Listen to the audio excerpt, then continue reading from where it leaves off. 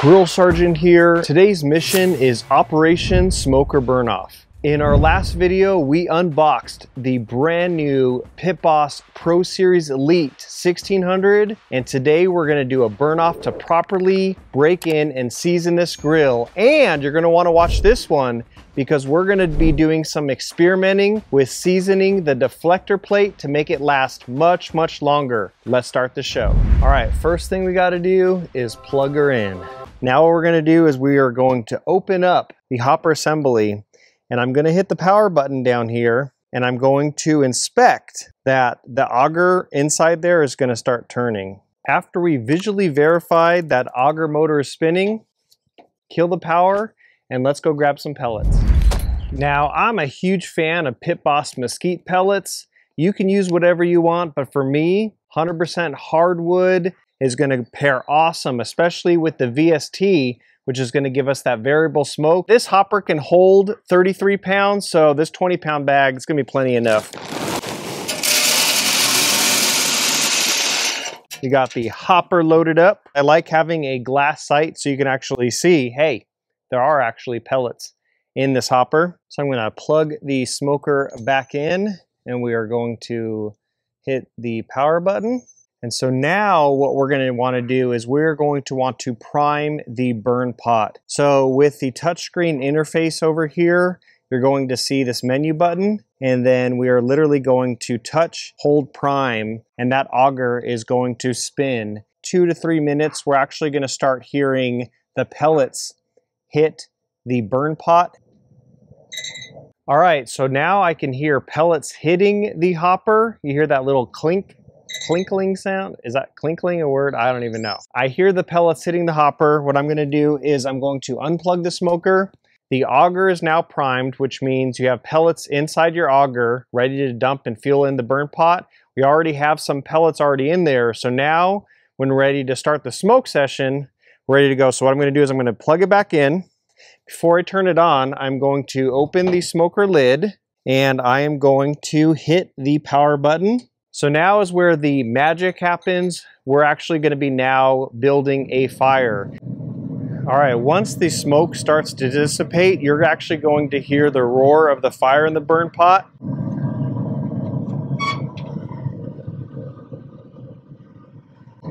Now what's really cool is the brushless motors for the fan.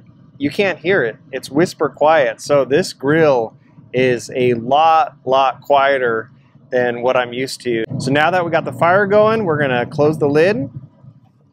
And now we're gonna come down to our control board. Now we're gonna turn up the temperature. And so and then I love the 5-degree increments. That is so awesome. So we're just gonna start cranking that up. Let's do about 450. So once it hits 450 degrees, we're gonna let it run for about 45 minutes. So I guess while we're waiting, I'm gonna open up the Pit Boss app, and let's connect this smoker to the app. So I'm gonna click on grills, and we are going to add a grill. So we're gonna hit yes.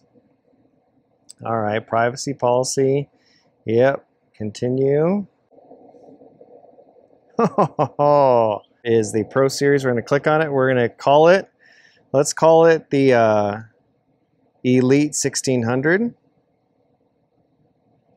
Hit continue. Now we're gonna help it connect to Wi-Fi. It says grill Wi-Fi connection. Your grill has been connected. We're gonna hit OK. And now we can go in, and now we can say control our grill. Awesome. And what's cool is right when it hits 450, I'm going to get a notification on my phone that, hey, your grill is up to temperature. I think that's so cool. I nerd out on stuff like that. We'll wait when this thing sends me a notification. 5 minutes later. So I got an app notification that our grill is at 450. So I figure we have some time. We can actually check out the menu system. So I'm going to hit settings. And what we really want to check out is the P setting. So right now it's saying that it's in PID mode, which gives you a really consistent temperature. But if you're like me, VST, let's go to smoke mode. And then when you press down here, this will allow you to change it all the way from P0 to P7, and that is going to dictate how much smoke you're going to actually want. So I'm actually going to go P6. P6 and P7 are going to be the most extreme for smoke. And so now we're in smoke mode, and now it's basically going to produce a lot more smoke. So just down from the P setting down here, you have display. This, you can change it from either Celsius or Fahrenheit. The brightness, we can determine how bright we want the actual screen. After display, you have screensaver. Nothing's being activated. It will kind of just go in screensaver mode. For the startup, this is kind of cool. If you turn this on, this means when you turn on your smoker, this will say, hey, what temperature do you want the smoker to go to? So if usually you turn it on and you want the smoker to get to 225 or 250, you can turn this on. That's pretty cool. Languages, you have obviously English. If it's nighttime, you have the light on here. If we wanted to do like a 3-second prime, we can do that. And that's just going to feed more pellets in. Up here, these little things say that it's connected to the internet, and then you have the brushless motor fan that's on right now, and it will show you if the auger is spinning, which it shows just right there, or if when it's turning on, it will show that the actual igniter. This thing's pretty cool because not only can you move it up and down like this, you can also twist it side to side, so that's pretty cool. This smoker does not have a top stack. It's actually on the back side here. And so on the back side, we have this. Can move this thing left or right. The vents are going to be kind of not closed all the way, but kind of half shut. And then the more it's turned this way, they're going to be full open. You have your pellet clean out. And so this, if you wanted to swap your pellets out, you basically pull up and out, and then all your pellets that are in the hopper will actually drop down. You can put them in a bucket, and that makes for easy pellet clean out and swap. You have your rack hanger on the back right here. So if you're not using the top rack or middle rack, you can hang them up there. And then lastly, something that someone pointed out, and I didn't even say in my last video, is double wall insulated, which I believe this is my first Pit Boss that actually has the dual wall insulation. And so that is just going to be that much better at basically keeping its temp. I mean, look at this. We're going to look down here, and still we want it at 450, and it's at 450. Now, mind you, you are going to see this go up and down a little bit just because we do have it not in PAD, but in the smoke mode, which you can actually still see even at this high temperature, still seeing smoke come out, which never seen that at such a high temperature before. So that's pretty cool. Woo! Smoker's been running at 450 degrees for 45 minutes. And now it's time to enter in the shutdown cycle. I'm feeling kind of lazy and actually don't want to bend over to hit the power button. So we're actually going to get back on the Pit Boss app. Do you really want to turn off your grill? I'm going to hit yes. So now it is entering the shutdown cycle. So technically the burn off is done, but we're now going to, after it cools down, we're going to do some seasoning. So we're going to check back in about 30 minutes.